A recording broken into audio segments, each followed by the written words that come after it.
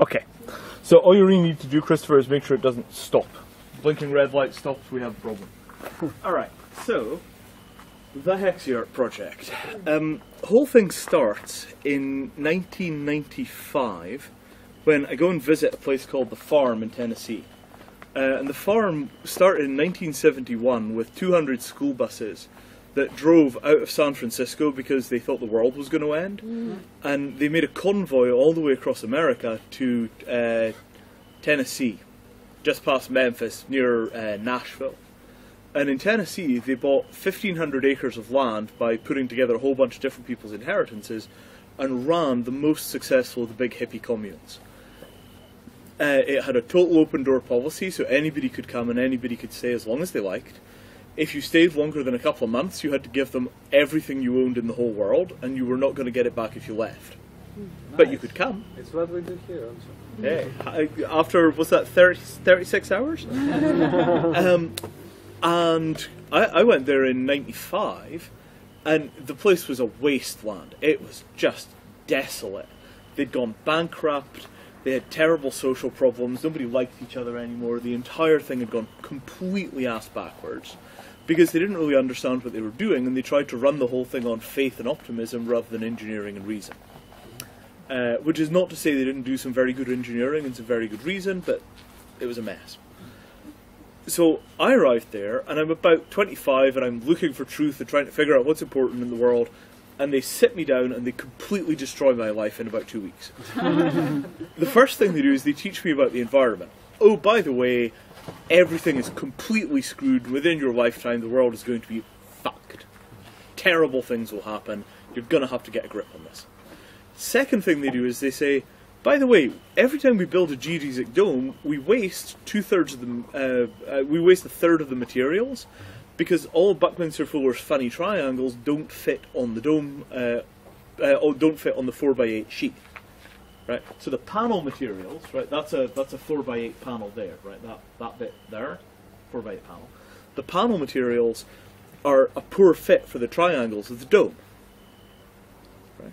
How's it going to work? And I'm like, I don't know. So I spend about 6 months working on it because I know the appropriate math. Don't solve the problem. But it stays in the back of my head, and in 2002 I have a breakthrough, and I design the Hexiart, right? This thing here, that. And at the time, I'm smart enough to recognise that it's important, right? This thing is actually easy to build, and what I should do is I should figure out how to get lots of them all over the world for all those poor bastards without any place to live. Maybe I'll start a company. I could patent it, and I could get production, and I could learn how to be a manufacturing engineer, and I could actually make them, and I could ship, and I kind of got into the list of dependencies for doing that, and realised it was going to turn me into somebody that I'm just not. So it was a choice of either find another way of doing it or become somebody else. So I decided I'd try and do it open source and just give the bloody thing away, and hope that other people would figure out that it was good and use it for things, preferably proper humanitarian things, not just pissing around in the desert. And in 2002, there was one Hexiart, and in 2003 there was 1 or 2 Hexiarts, and in 2004 there were maybe 4 or 5 Hexiarts, and it doubled every year, more or less. So 2010 there were about 60 Hexiarts at Burning Man. Do you guys all know what Burning Man is? Yeah. Yes. Right? Huge rave in the desert, lasts 9 days, 50,000 people, camping, the whole bit. So in 2010 there were 60 Hexiarts at Burning Man, and in 2011 there were a bit over 600. Oh, right, not bad. I don't know how many there'll be this year, but we've sold out all of the tape suppliers in America for making Hexiarts. There's just no tape left anymore. All of the tape has been sold of the kind that you need to build them for temporary use. None left. The actual breakthrough, the magic of the Hexiart, is not very complicated. Is there a stick somewhere I can use for pointing at things? Yeah, pick one. Oh, stick. So that panel is 2.4 meters by 1.2 meters, and that triangle is 1.2 meters by 2.4 meters. It's just half a panel. So the total instruction for building your Hexiart is take 6 panels, cut them in half in the diagonal, and assemble them into a shallow cone. And, you know, the weird thing is, out of all the smart things that I've ever done, that's the only thing anybody will ever remember after I'm dead. Oh yeah, he was the guy who worked out you had to cut the panels in half. Why was that a big deal? I can't even remember. So that is the essence of what we're doing. Right? It's making these complicated buildings simple. Now, I have to try and change to the other window. Box. Excuse my piracy, I'm just trying to find... There we are.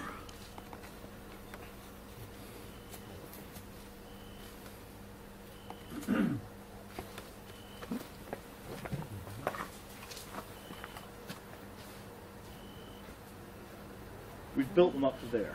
All of these ones are speculative. We don't know for sure if they'll work or not. But all of them are built on the same principle and all of them produce zero waste. So we went out to solve a simple problem. How do you build domes without any waste? And instead we've got this huge family of architectures. There are actually, I think, 7 people who designed these now. So I designed that one, and that one, and that one. And so these two are Edmund, and that one is Dylan, and that one is Dylan, and that one is Dylan, and that one is Dylan. And that one is a guy, you know, those two, the first two, I don't even know those guys very well. They just showed up. So, you know, we've actually got a proper design commons that's making a whole series of impossibly interesting things happen, largely through this very, very, very lazy, slack, patient, playful approach. You know, you invent a new Hexiart with a pair of scissors and some paper and you cut out lots of little shapes, and at the end of it maybe you have something that is new and maybe you have something that changes the world. The very little one at the beginning, not the tiny one that looks like a little tent, but the one after that, I think is going to be the first production Hexiart because it's just perfect. Go on, Maria. That one. Right? 4 sheets of material for a little 2-person shelter. Beautiful work. Hardly any cutting.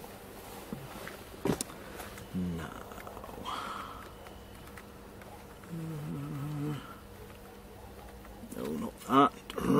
Bloody computers. Right. So, these are the 3 rules of software, right? What makes a great programmer. Laziness, impatience, hubris. So, laziness, you don't like working too hard, so you find an easy way to do it.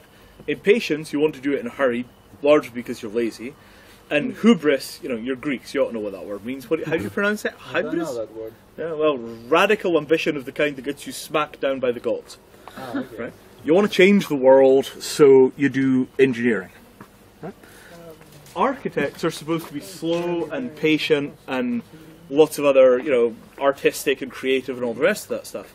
But the big problems that we have in the world are not that we have boring buildings, it's that we have no buildings for people who need buildings. And that is a problem that we can solve. Christopher, is that camera definitely still running? Yeah. Good. Camera paranoia. You've seen those. Right. I don't know. Yeah. Lots of Hexiarts. Okay, this is a bit interesting. So, same design, new material. The first ones that you saw, the silver ones, were made of insulation panels. This stuff is plywood. So for the plywood one, right, you see here we have it lapping. The panels are overlapped slightly all the way around. That's so you can make it waterproof. And to hold it together, we use these little blocks. So you see these are just cut off a piece of lumber. You know the stuff I mean, right? 2x4? Yes. 2x4 and all your wood is weird European sizes. Anyway, you take a piece of wood, even weird European sizes, you just cut it to the angle, and that's the block that holds the entire structure together.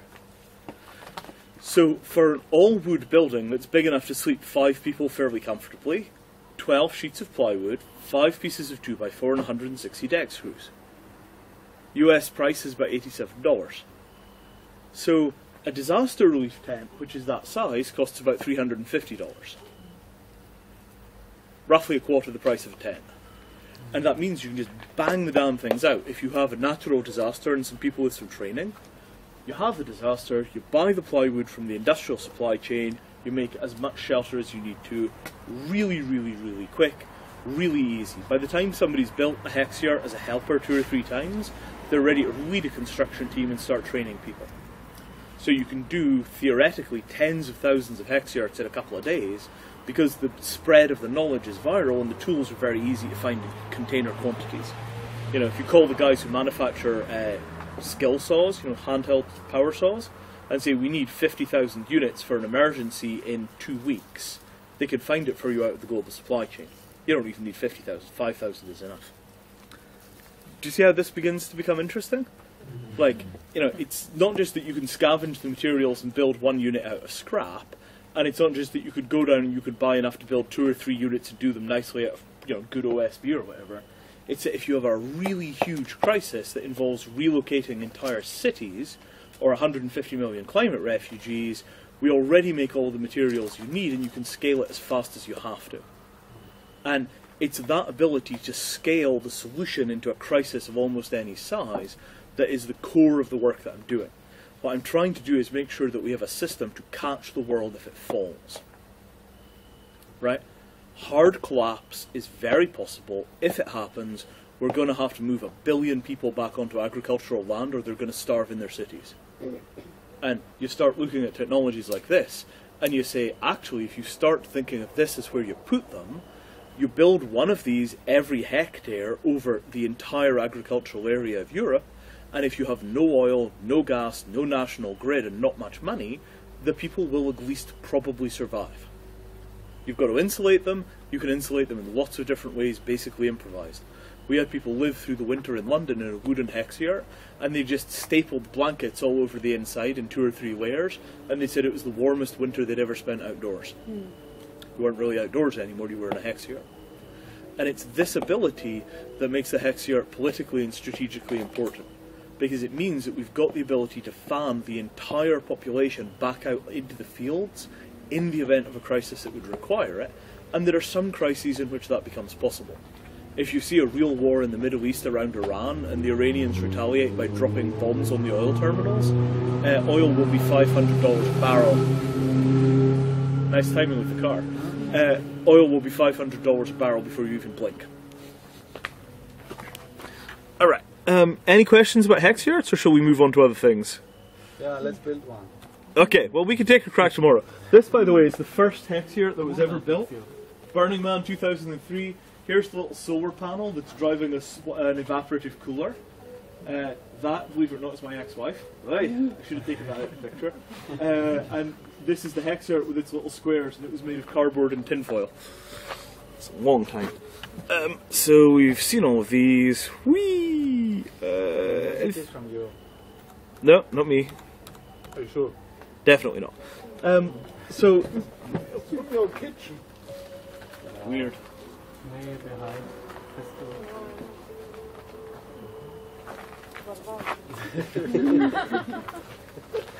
Quick, run! Right. So the other thing is, well, 2 things about that. Actually 3. So the first is you could make folding hexyards. Flat package, pull on the sides, pop, there's a little building. Lovely. Second thing is German army. Right? The only people that have ever solidly supported the hexyard project, the people that have really helped me every step along the way, the people that have always been there when I needed them, the people that have actually delivered when I had a problem, are the Pentagon. Right? All the aid NGOs like the Red Cross, all of the various kinds of commercialization possibilities, and a fair number of the hippie freaks, everybody has dropped the ball every time they were handed to it, apart from the American military, which has always said, we think the hexyard is great, Vinay, we'll do anything we can to get that thing into production. So, part of my loyalty to the American military, which is a very unfashionable group to have any loyalty to at all, given the mass murder spree they've been on, is they genuinely have been very good to this project for reasons that I've never really understood. Maybe it has a secret fascist application.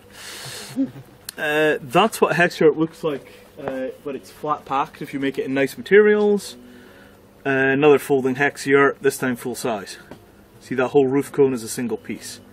I don't know if you guys believe in trade and actually doing things for money, but a folding hexyard factory would be not that big. It's a light industry and it's potentially quite a nice way of exporting an idea as well as a thing that people would buy. Just a thought. Now, all make sense? All right, any questions? Yes. Okay, what do you want to know? Nothing about the army. Yeah. What about the army? What happened with that project? Okay, so the Hexiar became part of the inspiration for a thing called Star Tides. Star Tides runs out of US National Defense University. Still don't trust it. I just don't. I'm almost paranoid about the camera because I have the rule of never speak except on video.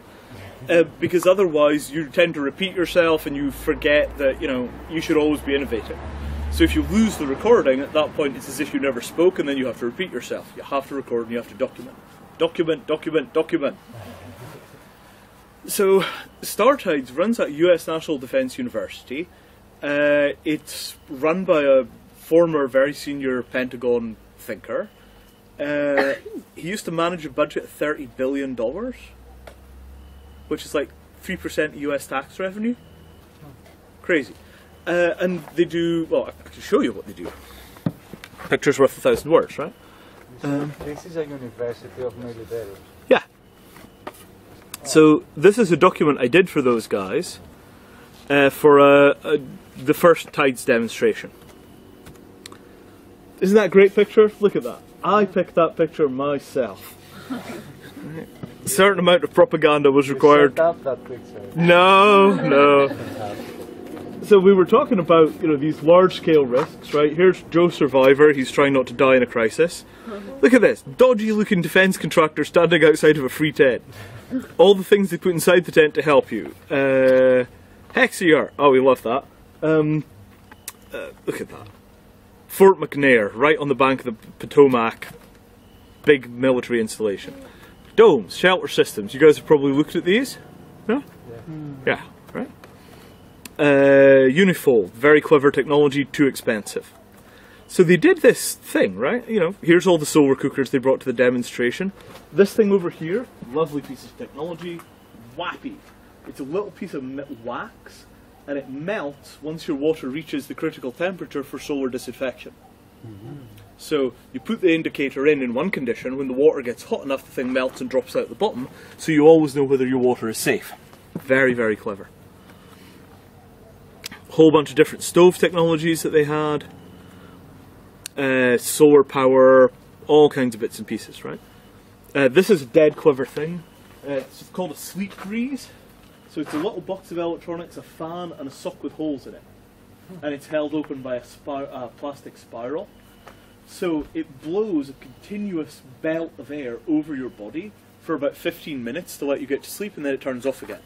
So with 8 AA batteries you could get about a month of cooling, and it's actually about as effective as air conditioning for getting to sleep. And once you're asleep you don't really care if you're too hot. Very simple, very effective. So they took all of this technology, composting toilets and alternative sanitation, and they took this stuff and they built it in a field in the middle of America, right in the heart of the defence industrial complex, and they showed it to people. And they got such a good reception, they did it the next year, and the next year, and the next year, and the next year. And I think this will be about the 6th year they've done it. Doesn't make any sense to me either, but that is actually what's happening. They're also very interested in infrastructure decentralization, right? So, you know, this was before I invented the critical infrastructure map. So this is the old Rocky Mountain Institute infrastructure model. Electrical, gasoline, natural gas, water supply, sewage, telecom. And you can see you've built some parts of these systems for yourself, right? You know, composting toilets is your sewage. You don't have a natural gas supply, but it might turn into biogas. Gasoline supply you're not substituting for. Electrical power, solar and wind. Sewage process we talked about. Telecom could be mesh networks. So, you know, the notion that the core of these systems are extremely fragile, that stuff could just get wiped out, is exactly the experience that the US military's had in Iraq. All of the critical infrastructure got wiped out, the country completely collapsed, and then they just looked at each other and said, what the hell do we do now? So, what else to say? I mean, it's a tiny project inside a huge institution. The huge institution has killed maybe 1 million people in the past 10 years. They reopened prison camps of a kind that we haven't really seen since the Nazis. What can you say? right? A small piece of uncorrupted content inside of a very bad, big machine. Any more questions about that, or shall we move on to something more fun? Yeah, what happened in Iraq? Well, I mean, the truth, right, is... Seriously. Since you asked. So, George Bush I invades Kuwait to drive Saddam Hussein back into Iraq. That's the first Gulf War. And George Bush I writes a very nice piece of analysis where he says, look, if we go into Iraq, it's going to be an absolute disaster. It's going to turn into a quagmire. We've got no way of holding Iraq together as a single country after an invasion. It's going to turn into a civil war. We're going to be stuck there for 2 generations sorting it out. We've no way of maintaining the peace if we do this, so we're not going to go to Baghdad.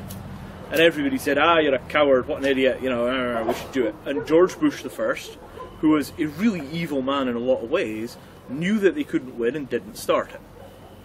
George Bush II, being in every way a better man than his father, honest governor, started the war. Everything that George Bush I had predicted happened, and the result is that 1 million people are dead, for absolutely no gain for the US at all. So it's not just that it was an immoral war, it's not just that it was an evil war, it was a stupid war. And they've got nothing to show for having blown $3 trillion and 100,000 of their own people, never mind the civilian casualties on the other side. The original, deeply evil but very competent people that used to run America knew not to start wars like that, and it's the later generation Muppets that have actually fucked the entire game. If you're going to have empires, they should at least be competent. Yeah. Best empire is no empire, but if you're going to have an empire, they ought to at least be smart. I'll show you one more Hexiart related bit. There we are. So, Hexiart's at Burning Man from the... that. You've mostly seen that picture. The big Hexiarts. Hexiart's at Burning Man from the aerial pictures. All over the bloody place. So, open source turns out to work. You could get a lot of change by spreading ideas. So, do you want to do this in English or Greek? You probably can't read the slides in any case. Do you want to have a crack at focusing that a little more, see if it helps? Focusing? Yeah, might be we could get a little tighter focus. That's good. Yeah, lovely. Not going to help very much. So this is the I other... would put it up in Greek. You want it in Greek? No, most people here are not Greek. Greek? Not Greek. Leave it like that. No Greek. Okay, no Greek. Right. So, this is a thing that came out the back of this Hexiart project, which is called Simple Critical Infrastructure Maps, or the Dartboard of Death. So, what you have here is 6 ways that people could die. And the reason you want to know how people die is so that you could keep them alive in a crisis. If you cover every single way that people die, and they don't let it happen, the people stay alive until they die of old age. 6 ways that people die: too hot, too cold, hunger, thirst, illness, injury. That's all there is. Alien invasion. Alien invasion, death by injury. Death rays are still an injury, we do count those. Lack of air. Lack of air. In most cases I would call that an injury. Illness. You could call it an illness. Depends what causes the lack of air. Okay. Alien invasion, they suck all the air out of your planet, you die, it's definitely injury. So, when you break it down to only 6 things that you need to cover, it opens up a lot of creative space because we've made the problem simple enough to actually think about rather than just to rely on patterns. Okay, how am I going to stop myself dying from being too hot? There must be 50 different ways that I cool myself down. And it becomes kind of a design challenge, and it becomes something with a certain kind of creative edge. And once you enable people to think about these things in a creative way, they stop being stuck. So normally in a survival situation or a crisis, what happens is that people's minds turn to look at the situation, discover it's too confusing, and fill up with just nonsense. Over and over and over again, you hear stories of people who get lost in the wilderness and do completely impossibly stupid things. Because they didn't know what to do, they weren't able to think clearly because they were afraid, and as a result they made absolutely fantastic cock-ups. So when you make something simple enough that people understand it here rather than here, it becomes something that they show mastery over. Does anybody remember when Google only did search, and there was just a white page and you typed in what you wanted to know and it told you and how much it was nice? Right? And then it got more and more complicated to the point where nobody really feels like they understand Google anymore. It's got something like 70 different services. And the search thing, you could type in all kinds of weird options and make it do all kinds of doggy tricks. And sadly, it doesn't feel so comfortable because we don't really understand it, and we know that it's kind of watching us. And you know, it just feels too big and too complicated and too intrusive for us to really feel comfortable. And that is a very important thing about mental models, about toolkits, about teaching. You have to make it so simple that the people that you're talking to understand it completely. And once they understand it completely, they treat it as a building block, and then they go off and do something on top of it. They build with it, they build on top of it. Until they understand it completely, they're always nervous, and they keep coming back to you and saying, but am I sure about this? And they keep seeking reassurance rather than having confidence to go and do things. Does that kind of make sense? Yeah. So it's very important, right? Given all the technologies that you're building and given all the things you're hoping to document, it's very important to get people to the point of total confidence, because then they go off and they teach and they show and they demonstrate and so on. When they still have a little not understanding and a little doubt, generally speaking, they just won't move at all. So, second part. 7 tiers of government. So we've got 6 ways to die, and they divide into 3 pairs. Too hot and too cold is shelter, hunger and thirst is supply, illness and injury is safety. And too hot and too cold is normally building, hunger and thirst is normally supply chains, so it's literally things are brought to you to stop these things happening, and illness and injury are generally speaking protective services, like hospitals and police and so on. It's also basic industrial safety, you don't cut yourself. So these 7 tiers of governance are a very simplified way of thinking about how the world works. So the 7 tiers: individual, household, village, town, region, country, world. So the UN is part of the world system. The Greek government or the Greek police are part of the national system. If there's some kind of island assembly that helps do some things for the island, like run tourism, that would be a regional thing. The local town, what's the big town just across the bridge from the mainland? Halkida. Yeah, right.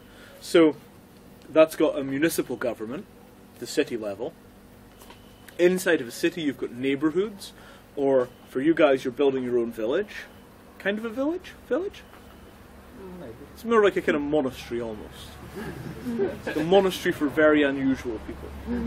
Have you home. ever heard of doing stand-up career? Say again? Stand-up career. Yes, I used to have a fellow that I would occasionally play who was a very, very naughty Indian Swami who told bad jokes. That was quite fun. Oh no, it is not going to work that way. Your karma is very, very, very naughty. I used to do it at party. But you're very good in standing up. It's very good in standing up. Look, I need a stick to help me. It's a good start. Oh. I could be the new Bill Hicks, only I don't have quite as much cynicism. So what you have is a matrix, right? Various ways to die and various tiers of government. So you come out to injury, and the official story is that the police are basically municipal in most places. They're run by the town, and the army is the national, and these things are there to protect you from injury. Right? You go out here to... Yeah, there it goes. Start again. So this notion is very, very, very important, and it's already started. So you know Gaza in Palestine? Mm-hmm. So the Israelis cut off all kinds of different material supplies and all kinds of different services, which keeps them in a very, very weak condition. The Chinese government cut off the water supply to a town that was in insurrection. I've got a couple of other examples of these on my blog. I'm just trying to remember what they are. Egypt, they cut off the water supply to an area that was in insurrection, and there's a couple other examples recently. So that approach of choking off the supply chains is the modern equivalent of a siege. But in the old days, because people stored food and they stored water and they stored weapons, siege didn't work very well. It took months to have a siege. Now, if you were going to have a siege of a major city, it would take about, I don't know, 2 or 3 days. You block the port, you turn off the water, you turn off the electricity, and you wait for them to fry and choke each other. Doesn't sound very much fun, does it? So it's very, very, very important for our political autonomy that we are able to stand on our own feet as far as the critical infrastructure goes. And this is a very, very, very heavy responsibility. Because the point about critical infrastructure is, when you screw it up, people die. That's what makes it critical. Making sense? Yeah. Right? I mean, toilets, right? We all know that when you get your composting toilet right, it is perfect. When you get it wrong, it's a bit dodgy. But if you get it really wrong, it contaminates your groundwater and then everybody gets cholera. Right? We've got to get these designs really, really finished, and we have to get them to give us clear evidence of when they're not working properly. Right? Bacterial testing of water to make sure that it's clean and make sure that the toilets have not contaminated it is a really critical thing to learn. And you guys are unusually technically capable for a group doing this kind of back to the land stuff, so figure out bacterial testing of water quality. You know about appropriate technology? Right? So there's quite a few appropriate technology water testing systems out there. Right now, nobody has taken that technology and turned it into something that people in the alternative world can use. And that's a really important bit of science that needs to be done, and it's a very powerful thing because everybody wants to think their water is clean, but nobody ever tests the bloody stuff. You can send it to a lab, but it'd be nice to be able to do it at home. Water. You give it to a dog first and you wait. Yeah, but you know, I've seen That's what why we dogs. have plenty. I've seen what dogs eat, and all I got to say is I cannot eat what a dog can eat, and I definitely can't drink what a dog can drink. Right? The reason it matters is if lots of people follow the example that we're setting, some of them will be Muppets. Right? And when the Muppets start copying you, the Muppets start making Muppet-style mistakes. And at that point you wind up with a problem, which is you were smart enough to tell when you had a problem and they're not smart enough to tell, and then they keep doing the thing which is causing the problem until they've got people who've got real problems, and then they come back and they blame you. Right? I was very careful with the Hexiart project to never tell people that it was ready for them to build. Ready? Ready. I always said, look, it's a research project. If you want to try building one, make sure you document any problems you find out. We don't have structural engineering. We don't have really good instructional materials. We're still working on this. It's in alpha. Because eventually somebody will build a wooden Hexiart, they'll do it wrong, and it will fall on their heads. And I don't carry professional insurance to cover that kind of risk, because I'm not doing this thing as a business. So if you're going to get lots of people following you, you have to take the critical nature of this infrastructure seriously. Because as they begin to follow, they're less capable than you are, which is why they're following and not leading.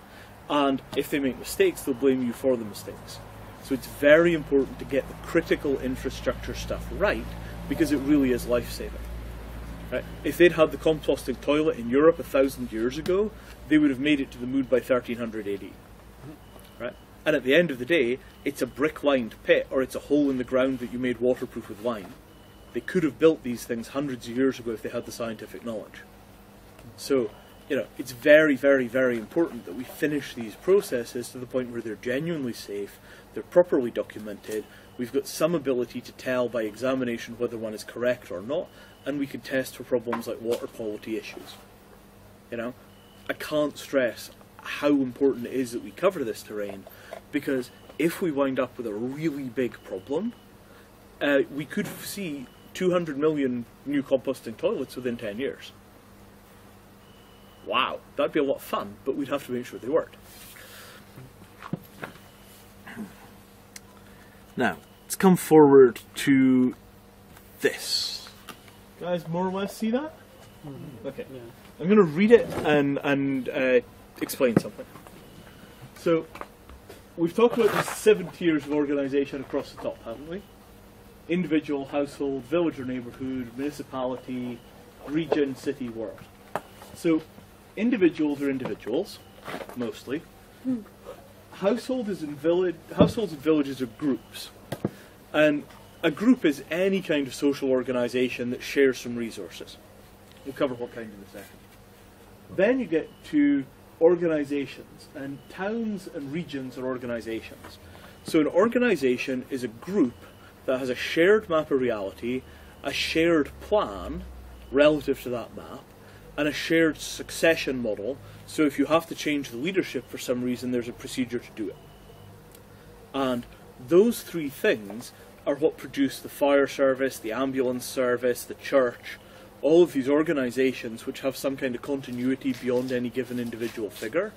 Shared map, shared plan, shared way of replacing the leadership. And that agreement has to be made before you have to change the leadership. Otherwise, what you have is a power struggle, which is typical of a tribal group or a warwordism. Villages, the leadership might be male or female. It's usually an old person. It's usually a smart old person that's got lots of friends. If that person dies, replacing them is a kind of struggle within the society. There's no procedure to follow. You become an organisation when you make a procedure, and you say, when this one dies, the deputy is promoted. That's how you do it. Then we get to the country and the world, and these are states. They have state-like power. What makes a state is a topic of very heavy political discourse. Have you guys heard of a guy by the name of Max Weber? Right? Yeah. So Weber says that the state is the single entity which has a monopoly on the legitimate use of violence in a geographical area. Basically, the state's the only person that's allowed to beat you with a stick inside of a boundary.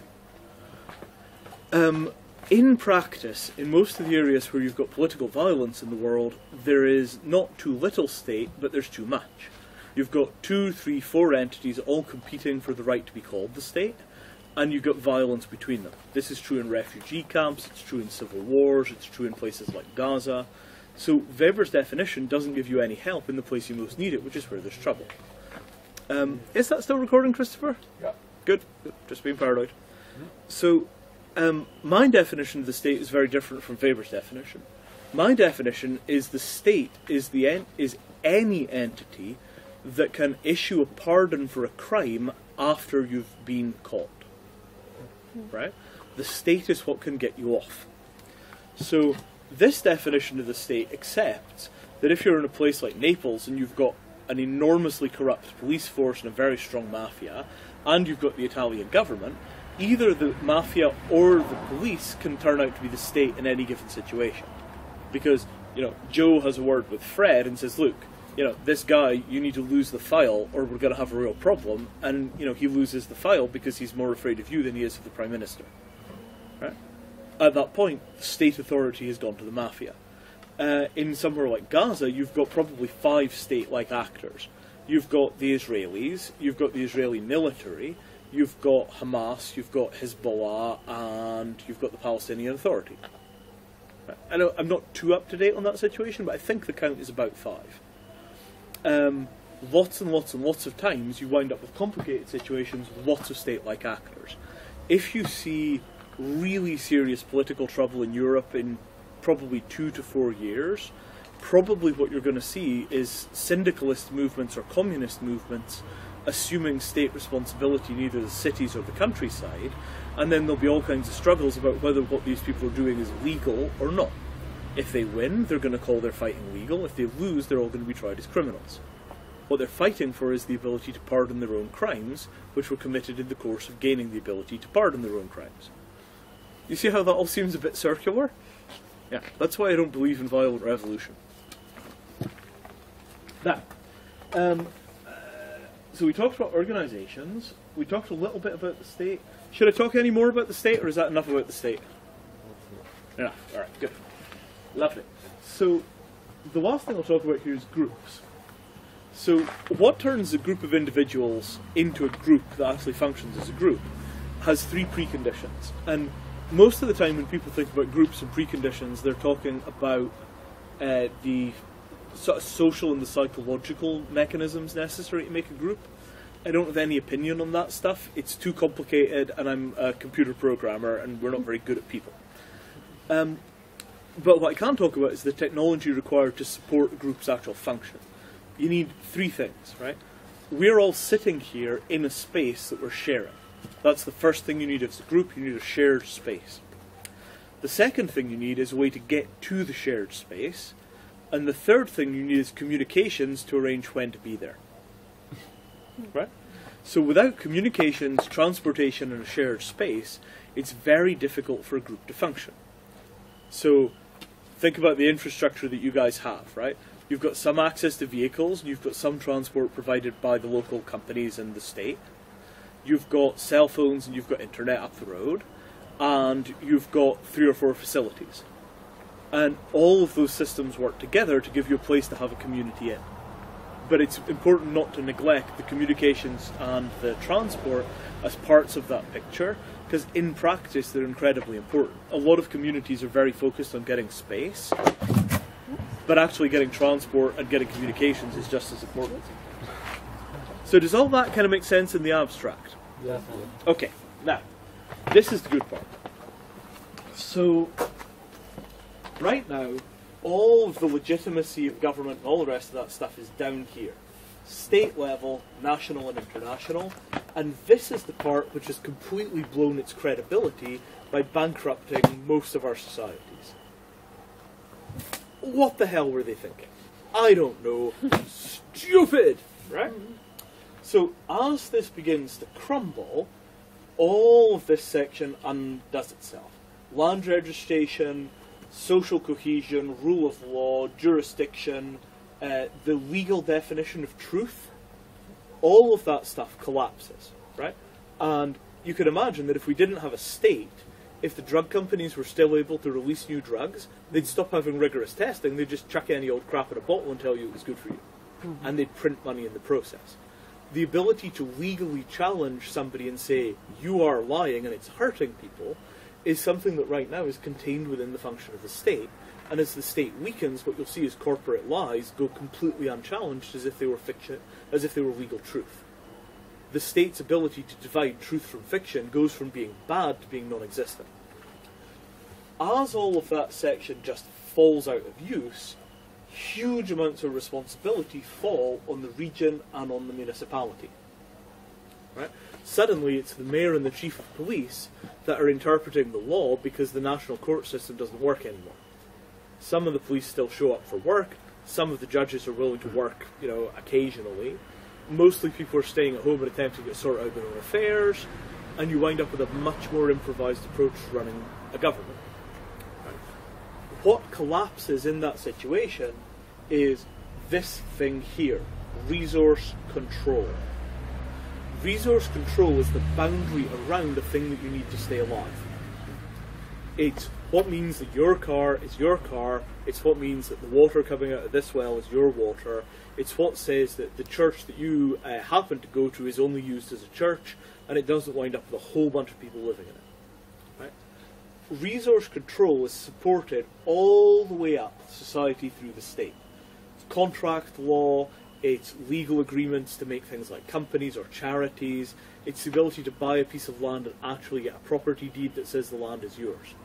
All of that material is supported from up here, and this is the level that's getting into trouble. So as this crumbles, as it's already doing in some areas, where you get hit is the ability to hang on to your resources because the state no longer makes sure that what you say is yours is yours. And this is the critical challenge for communities.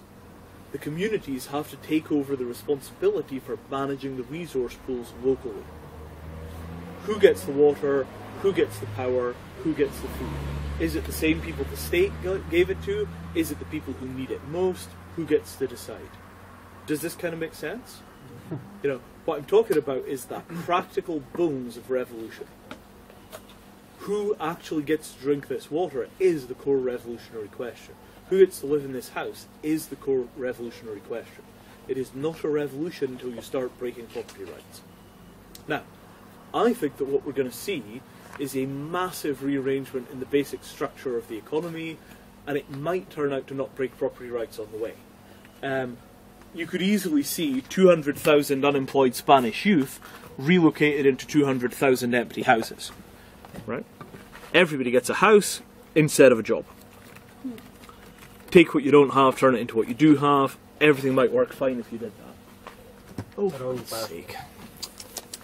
That's with a capital A. Thank you.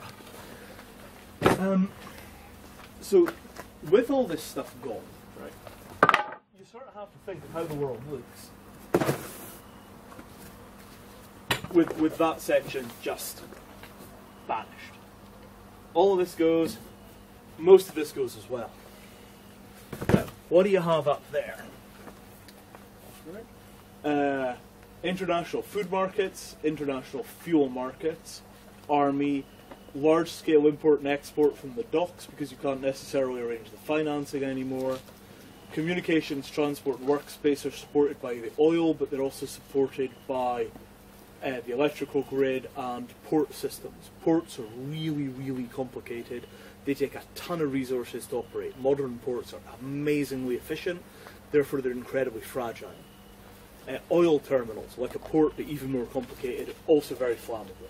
Very, very difficult. As this stuff begins to hit trouble, again, massive force, regional, municipal, village, neighbourhood. So you wind up with this section of the map, right? Everything up to resource control, region, municipality, as a block that has to figure out how to continue to function. Now, this is a very detailed and technical way of discussing something that lots of people know already, which is if central government runs into a problem, we're going to have to take care of the local area ourselves. The technical side of it is, what does it mean to take care of the local area? What are the actual set of needs that you have to cover? Well, illness, injury, thirst, hunger, too cold, too hot.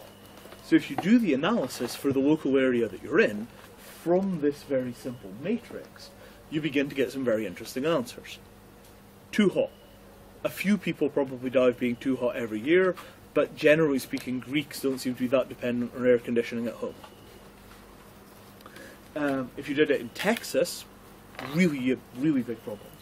Too cold. A few mountain villages, they don't need very much fuel, probably not a problem. Thirst, how much clean water do you have? For now, Enough. Enough, right? Mountain springs, beautiful rivers, probably fine for water. Irrigation is another question. Food, 4 times the land per person that we have in Britain, but the land is pretty scraggly in a lot of places. Does Greece produce enough food to feed itself? With Yeah. today's consumption, no. Yeah, so we're not sure, right? Might be worth doing some research on. Usually what you find is if you eat all of the farm animals in the first year, in the second year you can grow enough food to feed everybody. Then we get to illness and injury. So injury, generally speaking, if you don't anticipate a massive increase in violence, you might get a few people who get injured, you might need to take them to a hospital, the hospital might be understaffed. The place where you're already getting pounded is illness. This story that's circulating about certain cancer drugs are no longer coming into Greece because the companies don't think they'll get paid. Right? That's the beginning of a problem. I have a friend who lives in the Canary Islands. Canary Islands, population of 2 million people, and 7,000 of those people need insulin to live. Right? The insulin comes from Germany. They fly it in. They've got 100 days of water, and they make more drinking water by burning diesel to run desalination. Right? So, in Greece, particularly up here where you've got lots of water and lots of land, absolutely manageable problems.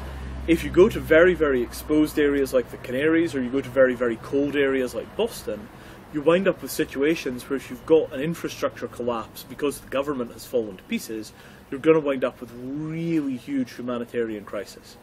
Unthinkably huge humanitarian issues. And I don't really know anybody that's worrying about that. Right? I've been trying to, whack the governments again and again and again, right? Had you noticed that if you lose the national grid for 3 months because somebody screws something up, you're going to wind up with 30 million people freezing to death in the north of your country? People just won't listen to it. Right? It's obvious the grid is fragile, it's obvious they're using the grid to stay warm, it's obvious if the grid goes down they're going to freeze. You can't get people interested. I've been screaming about the supply chain for insulin for about 4 years. You just can't get people moving. Right? There aren't that many places that make it. It stockpiles really well. You can keep it in a fridge for 20 years. But how big is the national insulin stockpile? And if there is a crisis, how do you get the insulin out of the stockpile and into your diabetic mother? Right? Unsolved problems. If you take a medication, if you take birth control, if there's a supply chain issue because the euro collapses, you go to the drachma and it all gets screwed up, you could have 3 months when you can't get your medication. It probably won't be 10 years, it probably won't be 2 years, but 2 months, 3 months just because the bureaucracy collapses, very imaginable.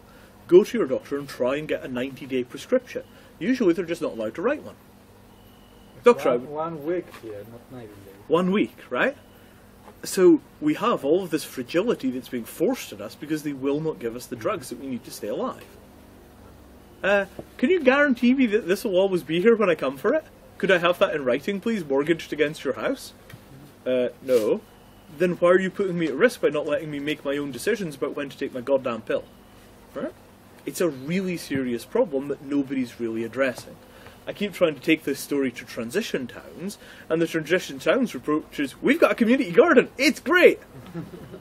Yeah, but you've also got a lot of old people in transition towns, many of whom are quite dependent on a lot of complicated medications. Had you considered you might need to start worrying about them? Doesn't get through. Right? So, you guys are young, you're strong, you're very ambitious, you're very well educated, you're very professional, and you do good engineering. Have a whole bunch of new responsibility. Right? Sorry! Tag! You're it! Right? Because, as this whole thing begins to unwind, maybe it will be a flesh wound and it won't get all that serious and we'll get through it in one piece. Maybe it will turn out to be the worst clusterfuck since World War II. Right? We don't really know, but with this tool, you can do a very, very tight analysis which will tell you the very bare minimum that people need to survive, but you have to be fearless when you do the planning. You have to think about the very young, under 6 months, under 5 years. You have to think about the very old, not just the 70-year-olds, the 90-year-olds, and not just the healthy people, but also the sick people. The ones on antidepressants, the ones with long-standing medical issues, the ones who might need a surgery. You have to think about the women. Birth control, very, very common. If it becomes unavailable, what the hell is plan B? Right? Not safe. Why? Ooh, fucked up. Oh, right. Suddenly, No plan B. welcome to the 14th century. You can't have sex anymore, so you have to keep the men and women in separate cages. I Right? think solution is fuck, isn't it? It's just, you've got to decide whether you want to face a collapse with a 6 month... What was the meaning of FUCK? Oh, Fertilization under kings, Clarification. something. Clarification, yeah. oh, I see. That fuck. That fuck, right? Different kind of fuck. People ask me what should they stockpile for the apocalypse if it comes, and I say what you want is an enormous bag of cheap Chinese condoms, right? The ultimate trade good, right? You need condoms and vodka; the two go together very well, Training dry orgasms. right? I mean, if that stuff worked, there wouldn't be any Tibetan monks. All of these questions, 5 years ago when I started worrying about this stuff, it was all a long way away. Oh my god, we're screwed, but we got some time. Now, I'm just walking around the world like we're screwed tomorrow, right? Maybe it'll run another 2 years, maybe it will collapse all at once, maybe it will collapse in some places and not others. But there are already people dying because they couldn't get access to their medicines.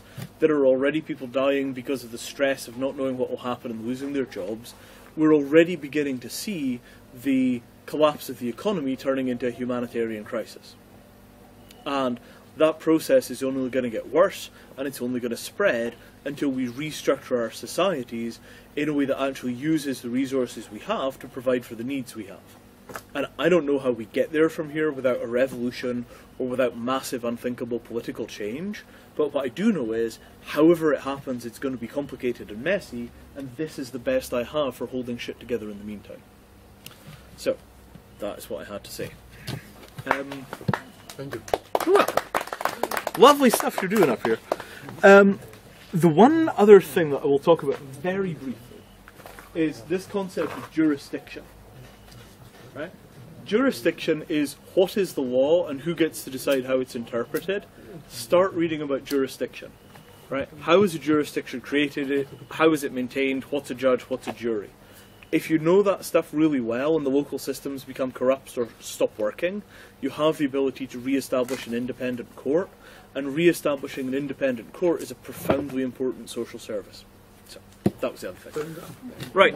Alright, any questions? Save it, save it, save it. Ah, there we go, just in time. Oh, do you want to see the Greek one of these? Ta-da! So this was translated by my friend Petros Morris, and apparently it's all pretty good. So there we have it. Can we keep this? Yeah, of course. Cool. It's online. He means the laptop. Aha! I have a stick. Resiliencemaps.org. It's a link you sent me, yeah. Yeah, resilienmaps.org. So you could get this whole document in Greek, in Spanish, and in English. And it's under a Creative Commons license, so you could take it and you could build things out of it and you could give it to people. It's under a non-commercial license, so that I can't get ripped off by Halliburton. And you're looking for translations into other languages? Oh yeah, other languages would be great. Yeah. Right? I mean, We have like Tamara, four right? German speaker. Could Tamara find a use for it? Maybe. I keep forgetting little details. The other really useful concept is the bureaucracies of sharing. So when you have something which is shared, you have three bureaucracies: the one that owns it, the one that manages it, and the one that guards it. And anytime you're sharing something, you have to make those three bureaucracies explicit. Otherwise, they'll become implicit and impossible to address or think about or discuss. It's another little detail. Sorry, there's just a lot of stuff. Translators would be very useful. Actually doing a detailed map for a given location, like doing this stuff for here, publishing the details, showing the technologies you're using to cover those needs, really, really useful. And as a planning tool, what you do is you basically assign responsibilities to cover different pieces of the map, and it provides an overview so that you know that you haven't forgotten anything when you start doing the planning work. Yeah, it's fun. How many of those important needs you think are already solved? Not necessarily 100% functionable, but solved, or they are worked on, and how many they're totally untouched? So, too hot and too cold are pretty much solved. Clothes from knitting or for weaving, housing, shade, done. Hunger, lots of work on permaculture, lots of old farming techniques, lots of ways of cheating. So, hunger is a huge problem, but it's also a problem that's got a lot of resources on it.